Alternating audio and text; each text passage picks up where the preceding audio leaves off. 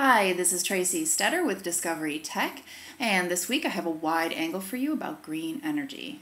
You probably know what green energy is, stuff like wind power and solar power. But what about turkey power?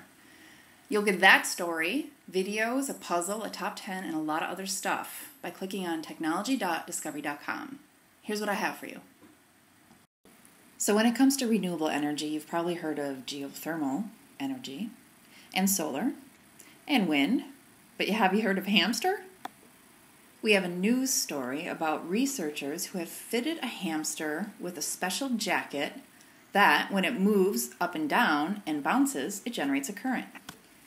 We also have a video about how leftover turkey parts are being used to create a biofuel. And we'll be talking about more traditional forms of renewable energy like wind power. Check out the puzzle on Tuesday from Lauren Efron. We have a rundown of 16 green upgrades you can make to your house to give yourself a tax break.